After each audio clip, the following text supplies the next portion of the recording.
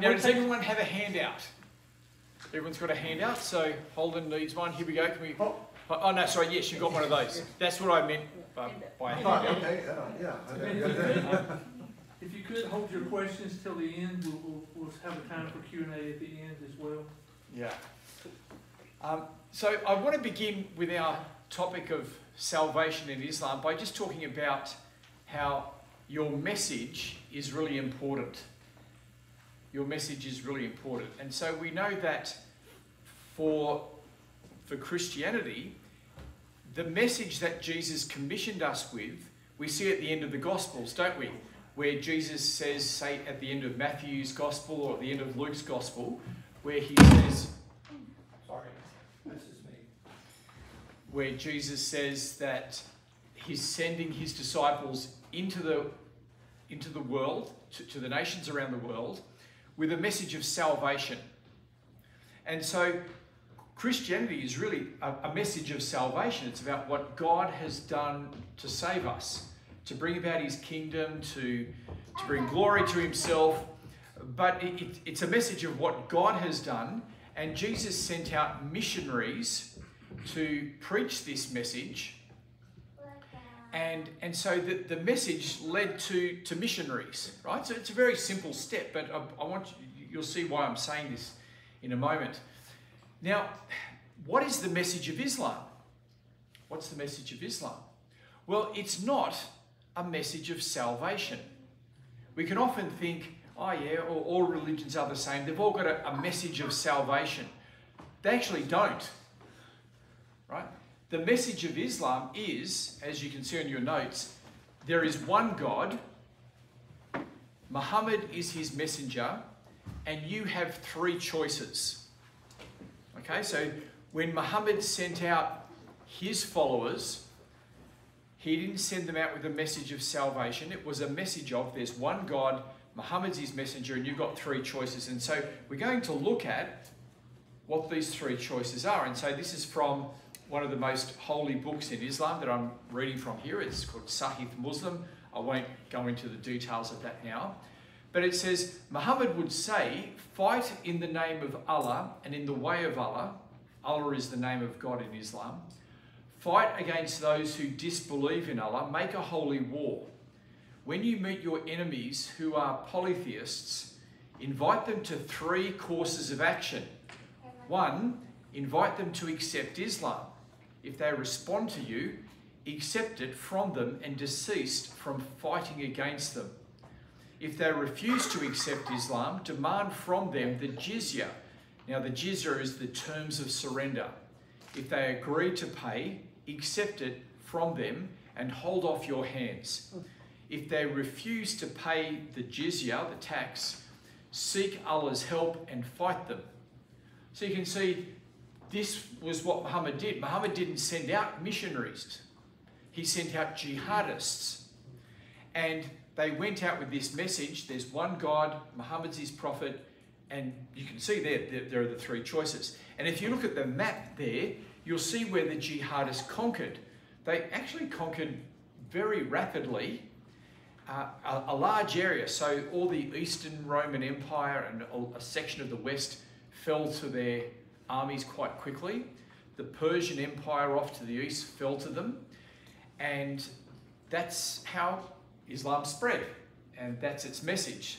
So in Christianity, the message of the gospel leads to missionaries and preaching, whereas in Islam, the message of Islam leads to jihadists. And that's just historically what happened there. Now, the point I'm trying to make here is that salvation is not the main message of Islam. Right? So when the jihadists are going around, they're not saying God has done something to save you. That's not what they're saying. And so we mustn't read our own experience as Christians into what we assume Muslims would do. You know, oh, they must be talking about how to be saved. No, they weren't doing that. They weren't doing that. And in fact, to become a Muslim, you don't even have to know how to be saved.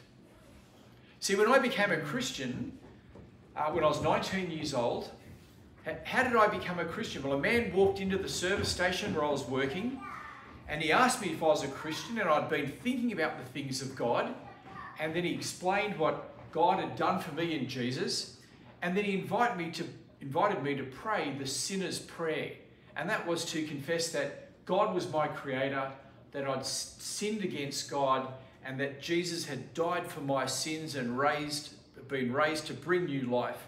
And so I had to pray in many ways and confess what salvation looks like, right? Because that's the heart of becoming a Christian, isn't it? Yeah. You can't say I've become a Christian, but I don't know how to be saved yet, right? To become a Christian, you've got to pray about salvation. Right. Now, when it comes to Islam, you don't have to say anything like that. To become a Muslim, you just need to say what I said before. There is one God, Allah, Muhammad's his prophet. That's all you've got to say. So I hope you can just see how salvation occupies a different place within Christianity and Islam. This is the first point I want us to get. They occupy very different places, and then this has a consequence. One of the main consequences you'll find is that Muslims may not even be sure how they're going to be saved. They'll be hoping in a general sense that Allah will have mercy on them, but there is no act of God to bring about salvation. And so if you've got a Muslim friend, they may not even know. They'll go, oh, I hope I will be. I hope I will be. And that's, this comes back to the very beginning of their faith, in that it's not really a faith about salvation. Now, what I'm going to do, though, is I'm going to take you through what the Quran does say about salvation. It's not that it doesn't say anything on this subject. It certainly does. It's just that it's not the main message. And so it's just not the main message. That's what I want to get clear there. So what I'll do now is I'm going to take you through an overview, and we'll work our way through, and then save up your questions, and we'll go from there.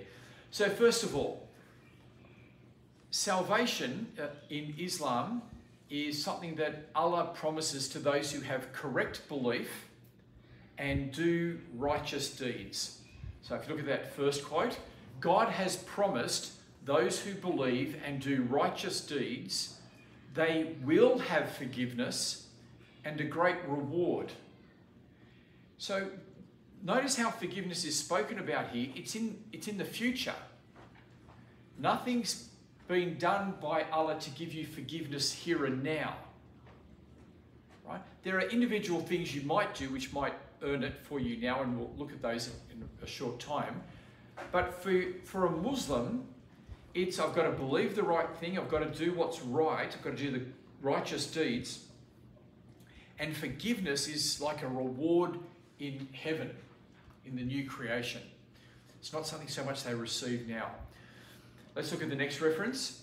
This talks about how Muslims will be judged. Then those whose scales are heavy with good deeds, they are the successful. And those whose scales are light are those who lose their souls in hell abiding. So it's a really basic system of a scale.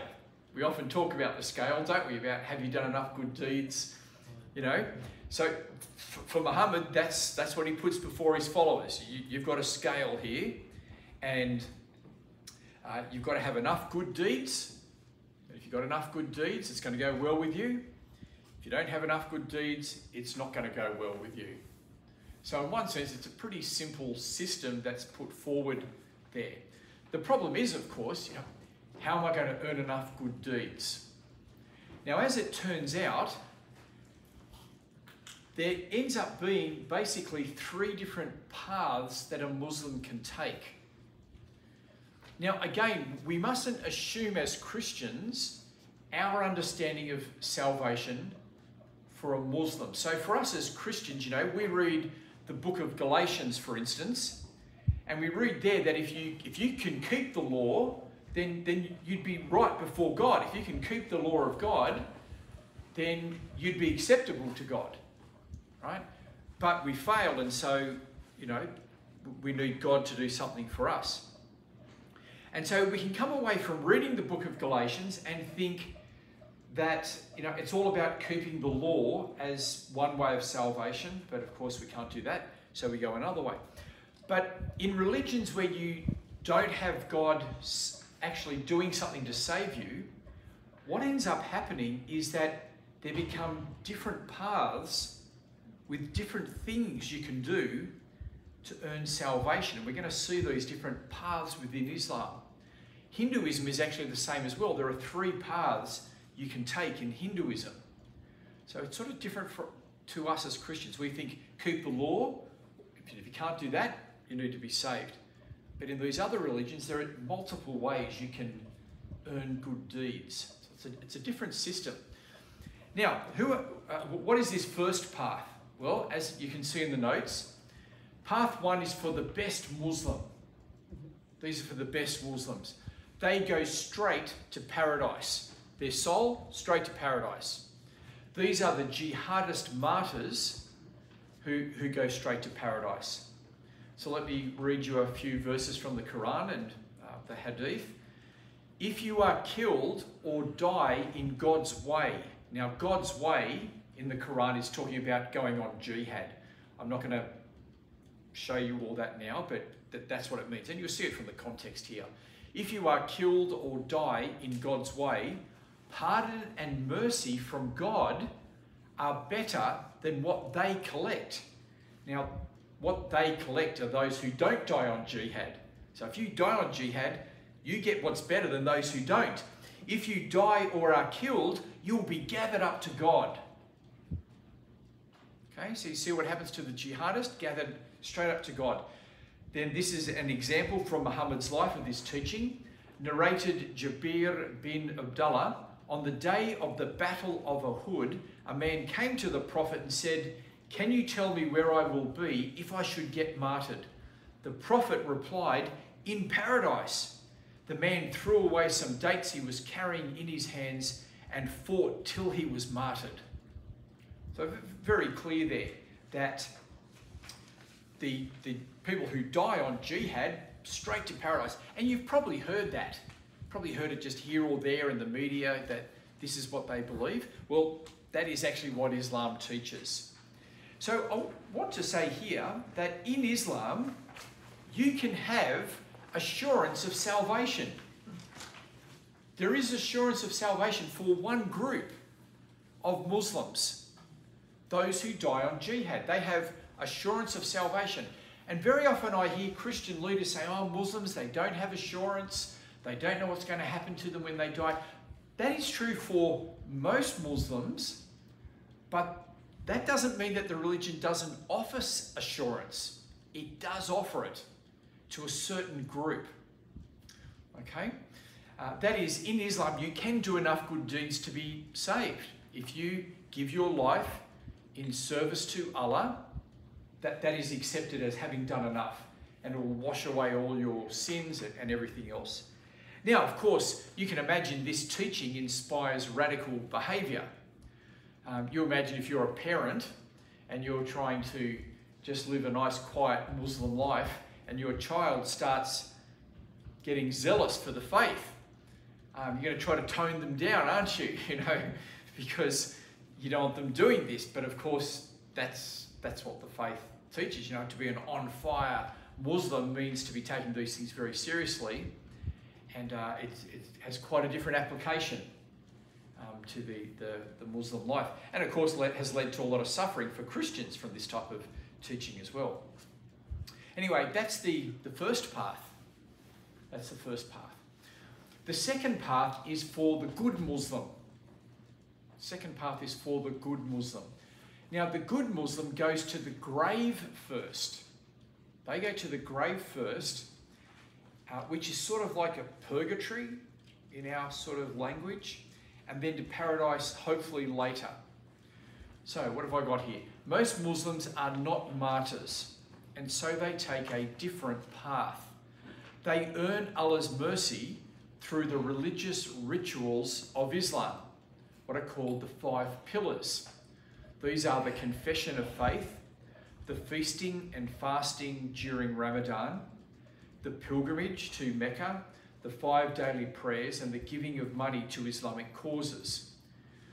Ramadan, the month of Ramadan, is particularly the season for Muslims for doing good works. They're told that if they do, if they pray in Ramadan, it's worth more than at other times of year. And so you'll see that Muslims will get particularly, devout during Ramadan because they can earn more points at this time of year towards their salvation. Now, when your good Muslim dies, they go to the grave first and then hopefully to paradise later. So just a couple of descriptions of the grave here. This is only a partial quote, so it's a little hard to know, but this is how it is. It says, behind them, that is those who have died, is a barrier until the day they are resurrected. And so the idea there is that these Muslims die and there's a barrier. They don't go straight to Allah first because there's this barrier there. And so the messenger of Allah said, indeed, the grave is the first stage among the stages of the hereafter. So if one is saved from it, that is, if you're saved from the grave, that's what the martyr does, they're saved from the grave, then what comes after it is easier than it. And if one is not saved from it, then what comes after it is worse than it. So you can see everyone's going to the grave, some will get out, that's the martyrs. Now, what's interesting is that a Muslim can do good deeds which will be credited to another Muslim who is in the grave. Now, I bring this up because often, I publicly debate Muslims. I've had many debates now. I'm having another one in Indiana next week. And when Islamic leaders speak to you, they'll say, how can Jesus die for the sins of another? How can one person pay for the sins of another? And we've got our answers to those questions. But the point is, Islam actually has its own substitution theory, has its own doctrine of substitution. So have a look at this next quote here. Narrated Ibn Abbas, a woman from the tribe of Juhayna came to the Prophet and said, my mother had vowed to perform Hajj. Now, Hajj is the pilgrimage to Mecca. So my mother was going to go and do Hajj to Mecca, but she died before performing it. May I perform Hajj on my mother's behalf? The Prophet replied, perform Hajj on her behalf. Had there been a debt on your mother, would you have paid it or not? So pay Allah's debt, as he has more right to be paid.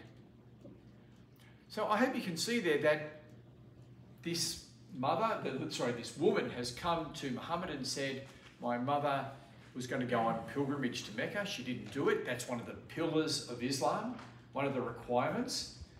And Muhammad said, it's okay for you to do it on her behalf. So I just bring that up, that Muslims will say things like the cross doesn't make sense, one person representing another doesn't make sense. They've actually got it in their own teachings, but because salvation's not the main teaching of Islam, as I pointed out at the beginning, many Muslims may not be aware of this because salvation is not the main message of Islam. But when you actually go and read their books, this is what they say. Mind you, I have a Muslim friend in Australia, and he did this for his mother. So they obviously do know about it. He's been on pilgrimage twice, once for himself. So he's paid his debt to Allah, and then he's gone for his mum, paid her debt. She's dead in the grave. You also get these verses in the Quran where it says, they will bear their own burdens in full on the day of resurrection, and also the burdens of those whom they misled without knowledge. Evil indeed is that which they bear. And so within the Quran, there's this bearing of somebody else's sins under certain circumstances. Now, this actually creates a bit of a problem for Muslims, this idea of going into the grave and only the martyr being spared. And that's because Muhammad did not die as a martyr. So what happens to him? What happens to the chief man within our religion, as they would ask and say? Well, look at the next verse here. So this is from the Quran, and Muhammad is instructed to say this. So it says, say, I am not something new among the messengers, and I do not know what will be done with me or with you. I only follow what is revealed to me. I am only a warner. Well, that's interesting, isn't it? Here is Muhammad saying, I don't know what's going to happen to me. Have a look at the next reference where we get this put into practice. Allah's apostle said at a funeral, as for him, by Allah, death has come to him. So Muhammad is praying at a funeral. This is the context. He's praying at a funeral and there's a man, they're burying him in the ground. He says, by Allah, death has come to him. By Allah, I wish him all good. By Allah, in spite of the fact that I am Allah's apostle, I do not know what Allah will do to me. I want to say to you here and now, Islam doesn't offer you salvation. It's not offering anything. Sure. Yeah. Okay? If Muhammad does not know what will happen to him, what are they offering? Right? So you just got to be clear on this, because the way it's presented is, it's an alternative path to God. It's not even offering a path to God outside of the jihadist. Right? Unless you're prepared to go and fight for Islam and die in that way, then yes.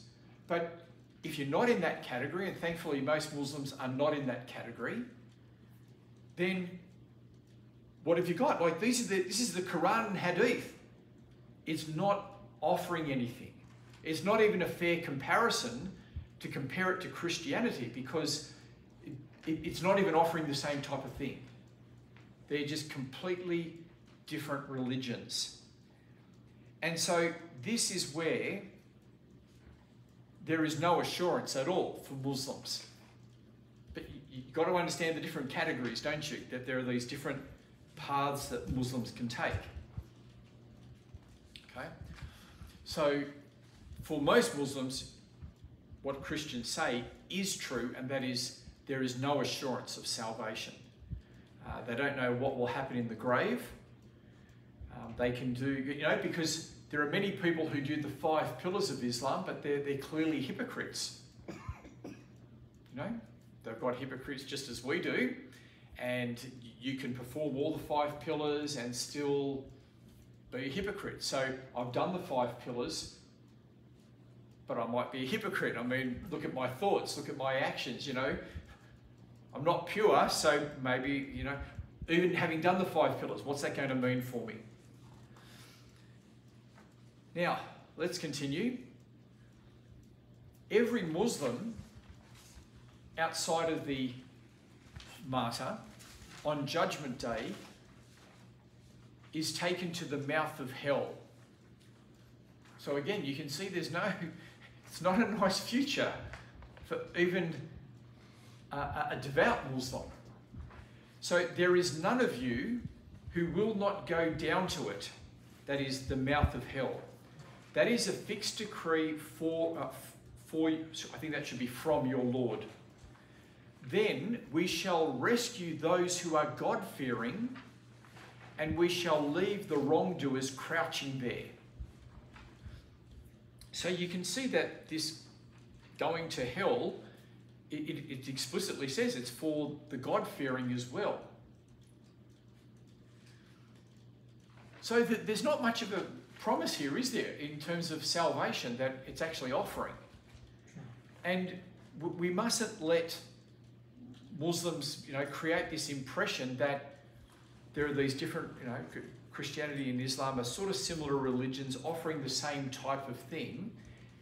Islam is simply not offering you salvation. I won't worry about that. Now, the final path is the third path. final path is the third path. And this is for the bad Muslim. The bad Muslim. So the bad Muslim is the Muslim who never practiced the 5 pillars. They didn't go on pilgrimage. They didn't, they might have drunk alcohol and just not lived as a Muslim. But they still believed there was one God, right? So they still went, there's one God. So, they've said the Shahada, there is no God but Allah and Muhammad is his prophet. And for them, they go to hell first, and then after hell, in the end, they can go to paradise. So I believe that Saddam Hussein, just before the Iraqis hung him, said, there is no God but Allah and Muhammad is his prophet. And that was his way of getting at the people who were hanging him, because he was saying, I'll get there in the end. Doesn't matter what I've done, because I'll do this. And so you can see here, whoever said none has the right to be worshipped but Allah, and has in his heart good faith equal to the weight of a barley grain, will be taken out of hell. And so that's the third way. I was doing some evangelism on a university campus in Sydney, and we were talking to a Muslim there, and we were explaining about what God had done for them in Jesus, and they said, I'll just go to hell for a while, and in the end I'll get out. Well, I don't need any salvation. Now, I said to them, you're playing light with the judgment of God. You're treating the judgment of God as a trivial thing. You're not even taking, you don't fear God to make that type of statement. If you really knew what the judgment of God is, you would not say that type of thing. But the point is, in Islam, she was being consistent to what Islam teaches, that, if she just believes that there's one God, in the end she'll get out. So, if you go back, I think, to the previous page, I've got a little diagram. My diagram sort of shifted around when I was reformatting this, but it's all there. It's just shifted around a little bit. That diagram is how salvation works in Islam. There are these 3 paths that a Muslim can take. There's the martyrs who go straight to paradise. There's your good Muslim who goes to the grave, and then other people might do good things for them. Hopefully Muhammad will intercede for them. There are other things that can happen that I'm not going to go into now. And then in the end, they'll go to paradise. And then, of course, there's the last group who they're going to go to hell. And then after a period in hell, they will go into paradise. So, that's what your Muslim is thinking. They're not going to say that publicly to you, because they probably don't even think of saying it publicly to you. But they all know that the martyrs go straight to paradise. And so this is why you'll see whenever a Muslim dies, they'll be very quick to find some way of calling them a martyr. And so, we'd see this in Gaza at the moment, where they'd say that these are martyrs, And now the reason they're saying that is that they want to assure everyone that they've gone straight to paradise. So it's very important to be able to label someone as a martyr, and so you'll see them use this language. That's why they're using it, because you might say, why bother calling them a martyr? Just say, these people got killed and we're angry, but they don't want to do that. They want to say, no, they're martyrs. And they're saying it because of this reason. Hopefully you'll understand why they use this word. This is how they think. So if you meet a Muslim and you want to talk about salvation with them, don't just think in Christian terms of, have you done enough good deeds? Because it's a little bit different for them. There's a little bit more to it. And so it's important to understand actually what it is they believe. And so if you're talking to a Muslim, you certainly can say to them, have you done enough good deeds to go to paradise? But they will most likely say, no, I don't think I have. And so that will work, right? That will work. But you can also say to them, which path are you on? Which path are you on? And when you ask which path are you on, then you're helping to make it clear to you that you understand that there are these different paths. So they're not going to be able to pull the wool over your eyes by just sort of saying, oh, you know, I'll get there in the end, or something like that. You know, you'll have a level playing field now. And also, when you ask them what path they're on, it helps to clarify it for them, so that you're now having a conversation where you both understand each other. And so that's a way forward. So I've got that in my application here. I just think it's really important for Christians to understand these three paths, because otherwise we just take our own assumptions, which we sort of get from Galatians and everything else from the Apostle Paul, and go, yeah, it's either, you know, your good deeds or it's this, you know, good deeds or grace, where it's, for them, it's different. So we need to think about the right questions to ask them. And so I actually, in my phone, I have that diagram of the three paths. And on a few occasions, I've just shown that to a Muslim and said, you know, which path are you on? And they go, oh, you know, I'm not really sure. But the diagram makes sense to them, because that's how they think. That's how they think. So I would talk to them about their deeds, which path they're on, and the common answer I get is they say, I don't know. I don't know which path I'm on. I might be, you know, I'm not intending to be a jihadist martyr, so I'm not on path 1. Am I on path 2? Am I on path 3?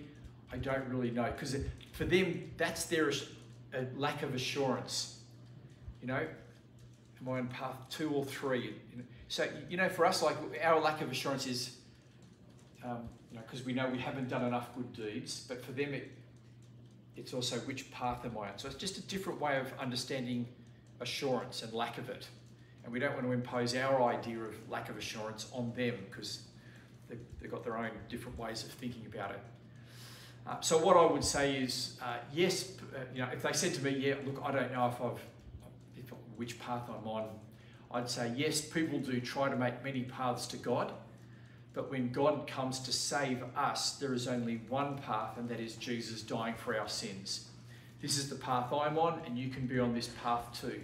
You can have assurance that you'll go and be with God, that you'll be saved. And so that's how you could, you know, take it from there. Now, if they wanted to push back a bit and say, oh, no, I don't need Jesus, you know, in the end, you know, I know I'll make it there, then you use those references that I gave you, and I'm in the process of making a leaflet on this subject, and I'll come back to that in a moment. But you can just show them the references where Muhammad says, I don't know what's going to happen to me. And they're powerful references, you know, because if a Muslim's saying to you, I'll be okay, I think I'll be okay, you just say, if Muhammad did not know what would happen to him, then are you better than Muhammad?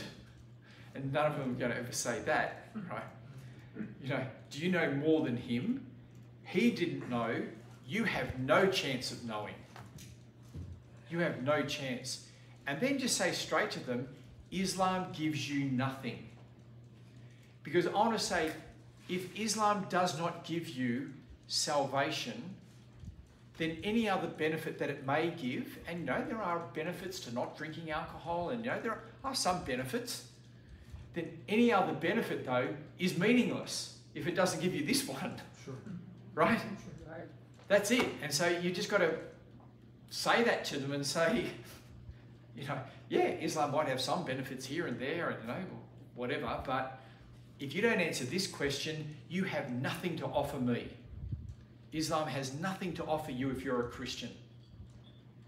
And that's just, you know, we're just taking it on its own terms, but it does not, if it does not answer the question of how I can be right with God and how I know I can be saved, if it doesn't answer that, it gives us ultimately nothing. I've had some Muslims say to me, oh, I disagree with that diagram that you've drawn. Right? That diagram's not right. And so if they ever did that to you, don't give up on the diagram, right? What you need to say is, can you draw me a better one? Yeah, show me. Yeah, you draw me a better one. And when they draw it for you, I've actually saved some of the ones that they've sent me. They are convoluted because there's all these different, I've broken it down into 2 nice, neat groups, but there's all these other groups. And there's arrows going all over the place, and there's this big, convoluted diagram of who gets saved and who goes to which part of the grave first. And it's this big mess of what happens. And it actually just proves my point more when they make their diagrams. So don't give up on the diagram. If they don't like it, say, can you draw me what you think it should be? And you'll see that it'll just prove the point better. I want to give an application here. I assume this is probably not the case for you. From what I've experienced of my American brothers and sisters in the churches here. But there are some Christians who will say, during Ramadan, I fast with my Muslim friend. So my Muslim friend fasts during the day, and so I fast to show solidarity with them. What should we think about that? I'm suggesting that you don't do that. Of course, Yeah. But let me tell you, there are Christians who say you should, this is how we show solidarity. Now, the reason why you shouldn't is that they are trying to earn salvation when they're doing that. And so if you say, I'm going to fast with you, the message you're giving them is, you're trying to earn salvation too. It's actually a really bad thing to do. I know there are significant people in missions who say do this, but I'm saying don't. And in fact, if you look at Mark's gospel, the Pharisees and the followers of John the Baptist were all fasting, trying to get ready for the coming of God's kingdom. And Jesus said, I'm here, feast, have a feast, right? I'm bringing salvation. It's like fasting to try to prepare yourself and all that. You don't need that now. I'm here, right? So rather than fasting during Ramadan, I say feast, and I say salvation has come. But it's still good to understand, when they're fasting, they're trying to earn it. And you could say, you don't need to earn it. It's time to feast. It's time to celebrate. The time for fasting's over. I'm not saying there may not be other times in your life where you may not fast at it, to seek God on something else. But I'm just saying, we never fast to try to earn our salvation. Never. Right. And so just some thoughts there. Look, I'll have a bit of a break there, and then we'll have some questions, and then I might just look at how Muslims might push back with some questions. So any questions or comments? I'll grab a quick drink. Yes? Do they have any metric for what they consider good deeds? I mean, or is that kind of ambiguous? No, there certainly are metrics throughout the Quran and the Hadith, and they will just be spelt out. So it'll say, if you pray during Ramadan, it's worth twice as when you pray when it's not Ramadan. And so, they have all these metrics. There are books you can get. I've got one at home. It's called Easy Good Deeds, which to us sounds crazy. But to them, it's quite serious. It's a book called Easy Good Deeds, and it's just about, these are the easy ones you can do to earn points. To us, that sounds so crazy to the Christian mindset, but that's what they do. So, if you have a dog, then you lose 1 point of, unless it's for farming or something, but having a dog is a negative thing, right? It should be a cat. Yes. Yeah. So, it's not that I'm trying to sell my book, but I wrote a book, and I've got a big chapter on salvation. I give you a big list of all those types of things. This is like a summary of that there. I think Olin might have, you might go and grab some, but it's in the US, it's on Amazon and everything. And so I list out a whole lot of them that they do. But to be honest, you know, the Quran, I mean, the Quran is what Muhammad said really to justify his own behaviour. You would not believe some of the stuff that's in the Quran, right? So in Surah 33, towards the beginning it says, all adoptions have been cancelled. You go, that's odd. Why would you want to cancel adoptions, right? You keep reading down a bit further and then you find out that Muhammad's adopted son had a beautiful wife that Muhammad wanted. It's just straight up and down, he covets his adopted son's wife. But of course people are saying, well, she's your daughter-in-law, you can't take your daughter-in-law. Right, it's just a bit off.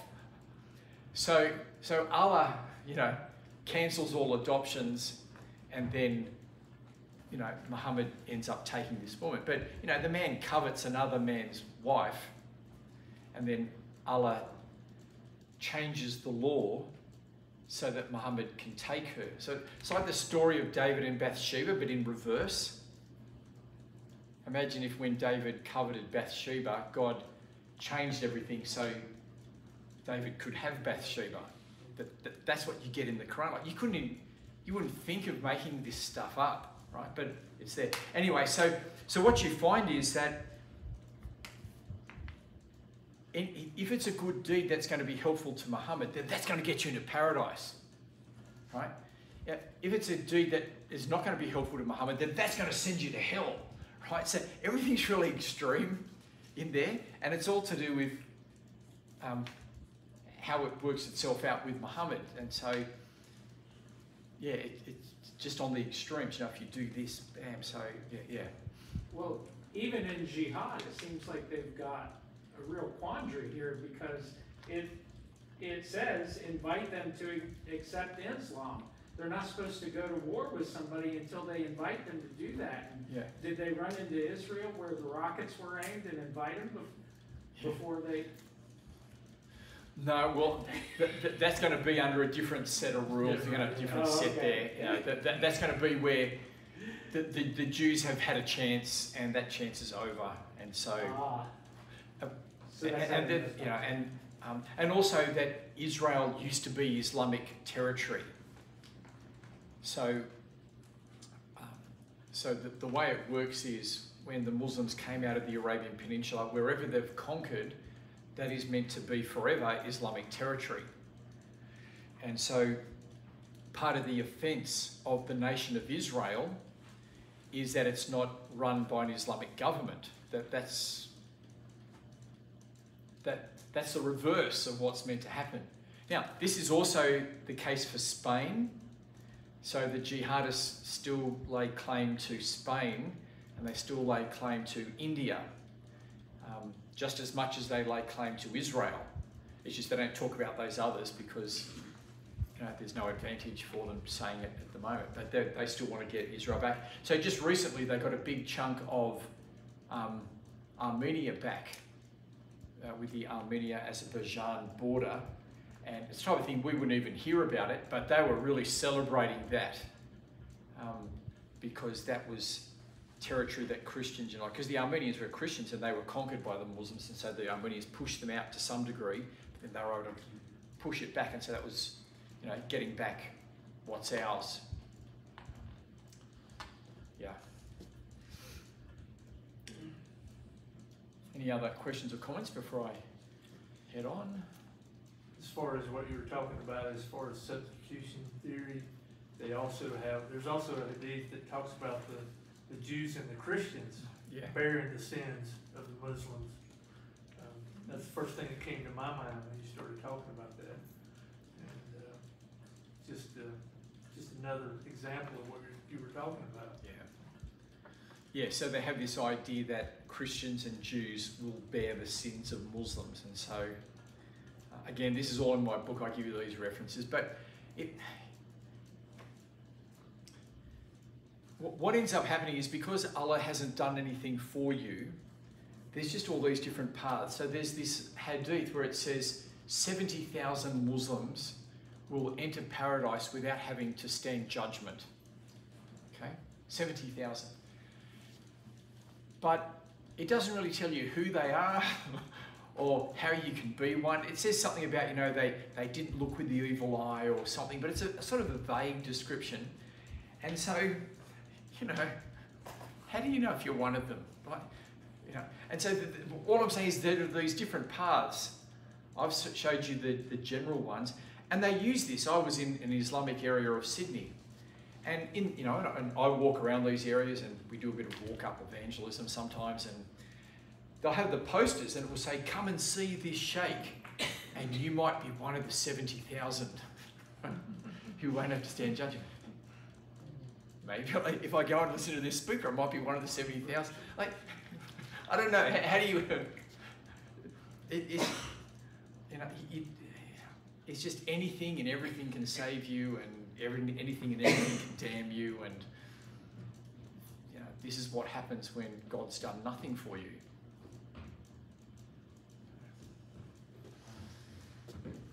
Yeah. All right. Well, look, I'm going to look at a couple of ways that Muslims might push back.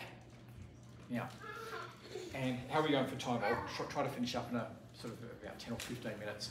So they may quote to you from Ezekiel 18, where it says, no person can bear the sin of another. So in Ezekiel 18, there's a famous chapter about how each person is responsible for their own sins, and they've got to repent. And Muslims will often quote this to us and say, look, this is saying that one person, like it actually says explicitly, one person cannot bear the sin of another. Let me read it out. I didn't quote it there, but I'll read it out. Jeremiah, Ezekiel 18. I got you here if you want. Yeah, yes, please. If you could read it out for us. Ezekiel 18:20. The person who sins will die.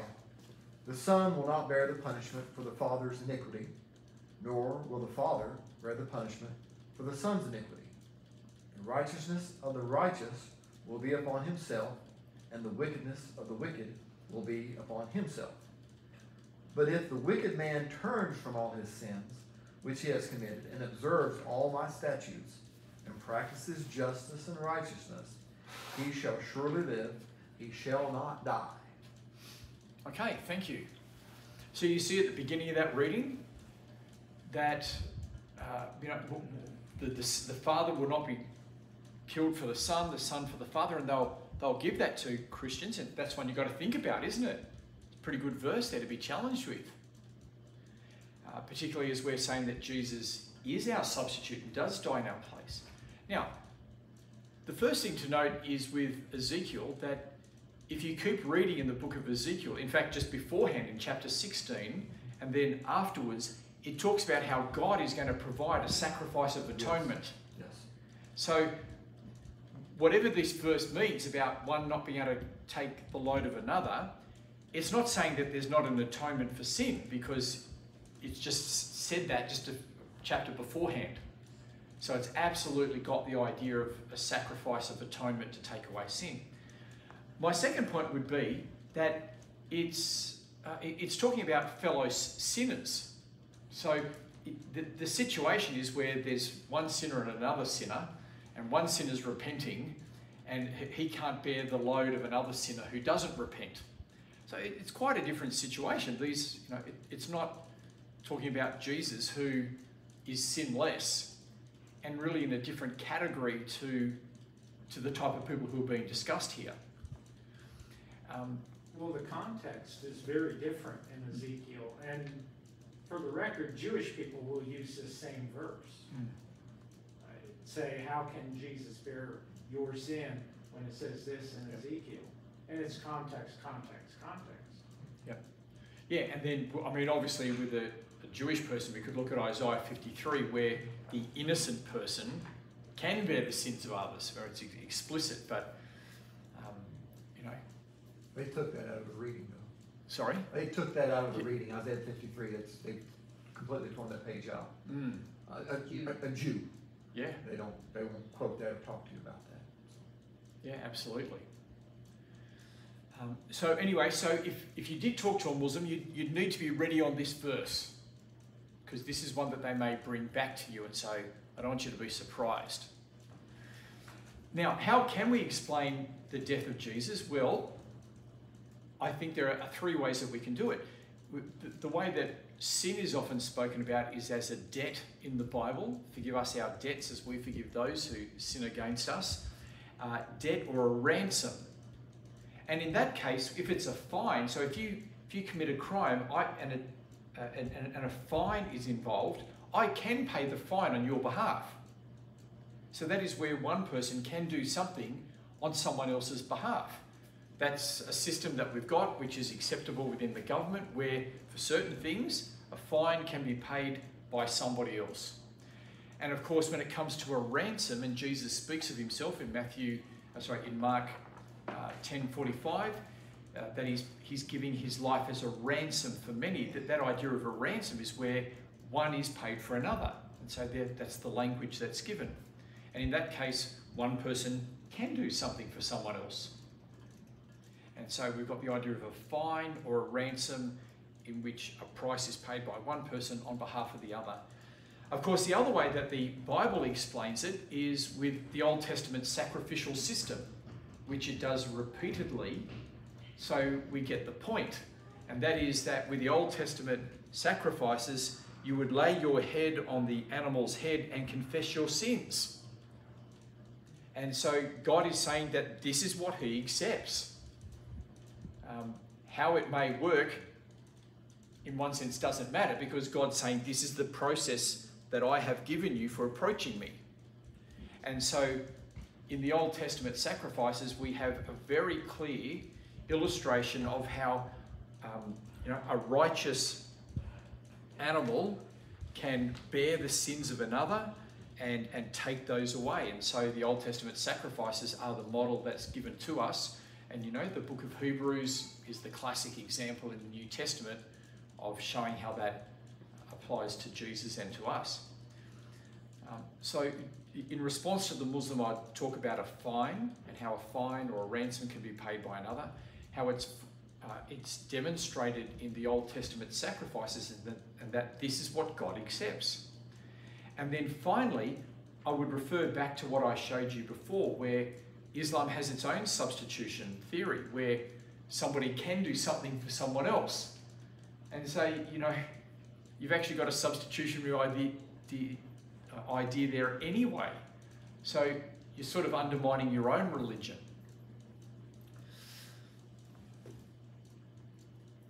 They may bring up the next verse, which is, every soul earns only to its own account. No soul laden bears the load of another. And so this is an influential verse. It appears 4 or 5 times in the Quran. And so that, they would quote the first part of it. Every soul earns only to its own account. And they say, you see, Jesus can't bear my sin. But if you read the rest of it, notice what it says. No soul laden, that is with its own load of sin, bears the load of another. And so this is what we actually believe as Christians. We don't believe that Jesus has sin and he then takes our sin. We've got here in 2 Corinthians 5:21, for our sake God made him who had no sin to be sin, so that in him we might become the righteousness of God. And so again, this is the uniqueness of Jesus that allows him to be a sin bearer, that he doesn't have any sin. And that's just what makes him unique. Things are in a different category. These other verses we've been looking at, when you get a sinless man,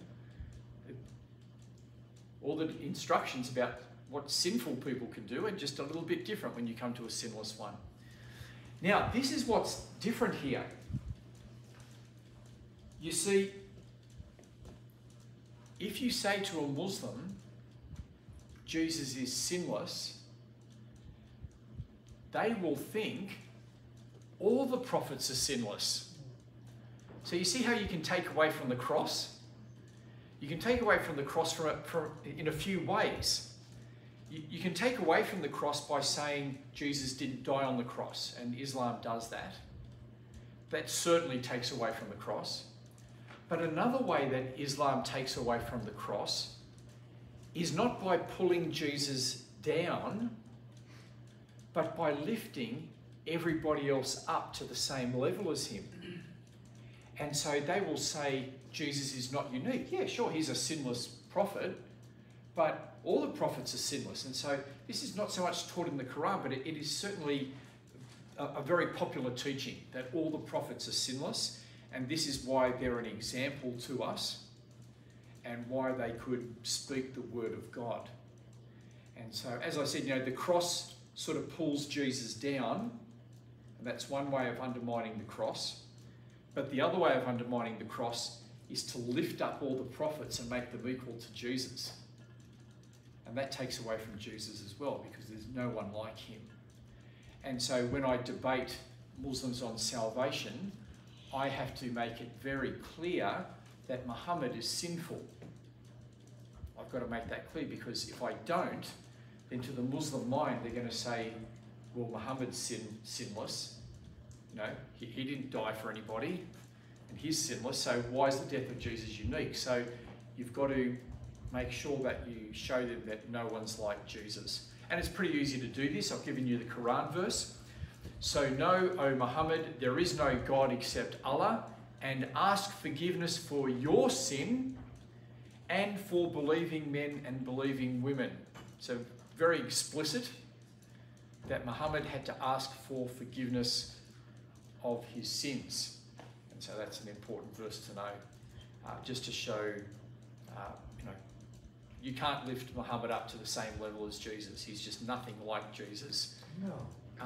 And again, I'm not misrepresenting Islam here. I'm just saying, let's be true to your own book, right? Muhammad is not equal to Jesus. That's it. You're not offering me a man who's sinless and can do something beyond what a normal man can do. You're just offering me a normal man who doesn't know what's going to happen to him, who needs his own sins forgiven. In fact, Muhammad needs Jesus. Muhammad needs the forgiveness of Jesus. So they consider Isaiah a prophet, right? And David a prophet. Do they consider David a prophet? They certainly consider David a prophet. Because both of them confess sins in the Bible. Yeah. Well, again, this is the thing where, because salvation's not the main message of Islam, that they haven't thought through this as much as Christians do. Because for Christians, salvation is our bread and butter. And so we think about it a bit more carefully than they do. And so, that they will read, Muhammad, ask forgiveness for your sins, but, this is not the main point of Islam, so, no, he's sinless. Right? And that sort of works for them, because it's not the main message, And when it's not the main message, you have a bit of variation. But, they never vary on one God, Muhammad's his prophet. That's very clear on that, but they hold different views here. So, that's it for my presentation. Any other questions or comments? Did you ever speak to anyone and confronted with the fact that when he was dwelling in the cave and he getting all these visions, that he confessed his own words and written in antiquity, he was demon possessed, is what he thought. Yeah. I mean, how did they reply to that? And he thought he was demon possessed, so his wife convinced him, said, no, you're really a prophet. And so then he assassinated all the people that was putting him down, said, no, you're not. So he secretly started warring against anybody that argued with him. Yeah. How do they defend that? The vast majority of them know nothing about it. Okay. So that was going to be my question. If you could talk about how they don't study the Quran and the Hadith and the biography of Muhammad versus how we do Bible studies. They're not like gathered together in a mosque doing Quran studies. Sure. They don't have small group Quran studies like we do. Some might have small group Quran studies, but that's only a fraction of Islam. Islam's based on all these other books as well. Yes. Because he didn't really record and write any of this. This is secondhand. This is second, third, and fourth hand. Yeah. People who heard him speak and say, "Oh, I listened to the master speak, and this is what he said to me. Yeah. Go to Burger King." Oh, write that one down. That's special. Yeah. No. Well, I'll give you an example just on this. In the Quran, it says multiple times that Muhammad did no miracle. So people will come to him and say, why don't you do a miracle like Moses did? And he'll reply, I am just a warner. Right? So if I say to you, if you said to me, why don't you do a miracle? And I say, I'm just a warner, I'm saying, I don't do a miracle because I just warn people, right? That's the only way you can interpret it. And it says this multiple times. So I've collected about 13 verses where it says that type of thing.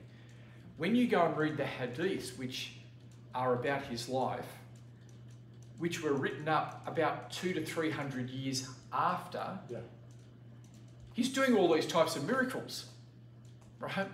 He's splitting the moon in half, he's, making water pour out of his hands, like it's all this stuff. And you go, wow, like this is so different to the Quran. And Muslims try to, there are some Muslims who just say, yeah, we don't accept any of those later stories. But then there are others who want to, try to work their way around it and have arguments for it. But the Quran's really clear on it. Now, the way that they learn all these hadiths, and remember, the hadiths, it's like an old school encyclopedia set. Remember your old school, Encyclopedia Britannica or whatever, it's an enormous thing. These hadiths are just enormous collections. And so you can never read them all. And so what you have is the Imam will have learnt some of these, and he'll teach the Muslim community what Muhammad was like. And so they very much become dependent upon their teachers to tell them what Muhammad's like. And by and large, what the leaders will say is, Muhammad's the best. You want to talk about righteousness? He was righteous. But will they bring up the idea of Muhammad assassinating people, as you spoke about? There are multiple examples of him, even assassinating mothers, breastfeeding children, right? Yes. They're not going to bring that up because that's sort of, that's a shameful thing. In this context, that's shameful. There might be other places where you want to bring that story up, but they won't bring it up. And so this is what happens. Muslims get a very sanitized view of Muhammad, and they just don't know what the original sources say. Right. And so for those who then go and actually read the earliest accounts of his life and find out what he was like, they can sort of go two ways, I guess. Some would just say, wow, I've just been lied to my whole life, right. And they reconsider things. So, what's his name? Who's the young guy who died of? Nabil Qureshi. Sorry, just had a mind blank. So you may have heard of a young man called Nabil Qureshi. He was a Muslim like that. He'd been brought up to think Muhammad's the best. And then he was challenged by a Christian to go and read the earliest accounts of Muhammad's life. And he went, wow, what have my leaders been saying to me? Right? So he ended up becoming a Christian. Others might go the other way and say, yeah, that's how we need to treat the enemies of Islam. We should do what Muhammad did. He had assassins. He was torturing people. He was, this is what he was like. And so it can get scary. Or it becomes the Islamic State or the Taliban. They're doing what Muhammad did. They're not an anomaly. They're authentic to the record of Muhammad's life. He's also a pedophile. He's a narcissist. He couldn't contain his own appetites. Yeah. Anyways, it just blows my mind. Yeah. Of whom the God of this world had blinded the minds of them. That's the glorious light of the gospel. I'll just give an example of polygamy. So Muhammad practiced polygamy himself. He taught polygamy for his followers. He promised polygamy in paradise, but when someone came to him and wanted to marry his daughter, he said no, because she would enter into a polygamous relationship. And he said, I don't want that for my daughter. And so he just has these different standards. He says to Muslim men, you can have 4 wives and all your slave girls.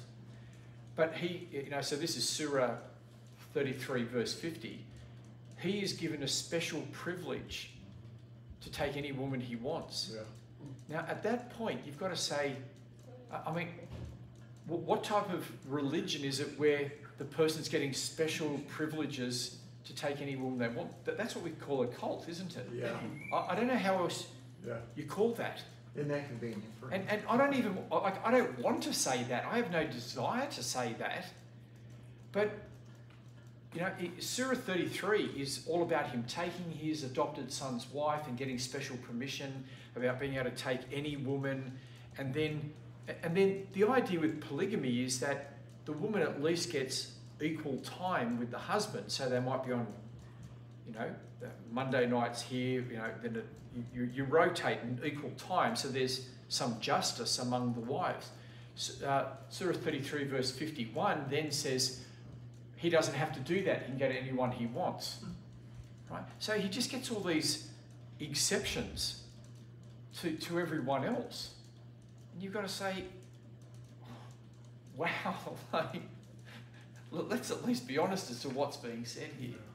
Yeah, anyway. I think there's a hadith that says, his youngest bride, Aisha, she said that it seems that Allah wishes to fulfill your every desire. Yeah. Sometimes it's just their own sources that hang Yeah. there. Yes. No, yeah. Yeah, exactly. And that's in my book, but it's online and everything else as well, all those, where his own wife goes, it appears that Allah works to fulfill your desires. Yeah. And you're going, How, yes! how do Muslims generally respond when you do point out these inconsistencies? Do they immediately get offended, or Look, do they just really consider, like, hey? I'll be honest, a scary debate I had, although once it starts you get into it and you don't get scared, was in Sydney, in Bankstown in Sydney, and this is an Islamic area of Sydney, and there were 1,000 beards and burqas, and they invited me to come in to speak with this Indian guy they brought in, and I brought all this up. I brought all of it up, right? And they had to deal with it because I'm giving the references and I'm saying, this is why I don't accept it. This is it. If you came to my house and you saw my wife undressed and then you said, Allah has told me that I can take her, I would say you're a false prophet. That's it. Yeah. Like, unfortunately, there are men in the church who say, God's told me to take this other woman, to leave my wife and go. You hear that from time to time. God's told me, and you're going, no, God did not tell you that. Yeah. But it's like when it comes to Muhammad, and this is what I'm saying increasingly to Muslims, they refuse to hold Muhammad accountable for his words. And one of the things in the Bible is, if someone speaks in the name of God, they have to be held accountable for those words. Yes. This is a basic principle. So that's in Deuteronomy 13, 18, and no doubt other places. But a prophet needs to be held accountable for what they say. And if you're not prepared to hold Muhammad accountable for what he says, then you're in a cult. Right? You're in a cult. I don't know how else to say it. Again, I don't want to say that. I don't want to say that, but what else are you supposed to say if this guy can say anything, do anything, and no one holds him to account? Anyway, look, I might just finish up there because we've been going for almost enough time. So just remember, with salvation, it's not their main message. And so how they think about it's very different to us. Even in terms of works, it's very different to us. They've got those 3 paths. And, and so there is assurance for some. For most, though, there's not. And so when you're talking to them, you might want to show them a diagram of those 3 paths. That can be a helpful way forward. But just remember that Muhammad did not know that what would happen to him. And so this is where I want to finish in the end. Islam is offering you nothing. It actually offers you nothing. It's only the Lord Jesus Christ who gives what we need. And that's why he's the water of life. He's the bread of life. He's the light of the world. He is what we need, and we can praise God for that. Amen. Give them the title of your book and your website again, if you don't mind. Yeah, so no, it's on your notes. It's on the notes at the URL at the top. If you go there, I've got a whole online training course. What I just gave you here is one of the videos on that course. So if you go there, you'll see on the menu, online training. Just click on that and all my talks are free. Bam, they're all there. And then you can download all these notes. It's like a 20-page document that you can download as a PDF, and you can look at that there. And if you wanted to get my book, you'll see it on the website too. And there's evangelistic leaflets that you can download and all those types of stuff to help you. All right. Awesome. Thank you, Samuel. All right. Holden, would you mind closing this out in prayer? Father, we thank you for your grace and mercy that you have toward us. And we have your word that we can rest upon, your truth.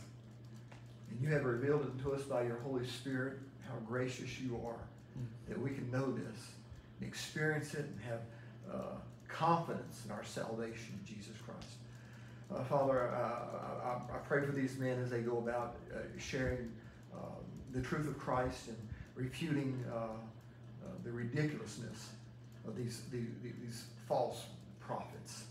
And I pray that you would strengthen their hearts and their spirit and their mind to be strong in this. And remember that you said in your word that they hated you first when they hate us and they reject us. Thank you, Father, and may what has been said grow in our hearts and we'll be confident. Thank you in Jesus' name. Amen. Amen.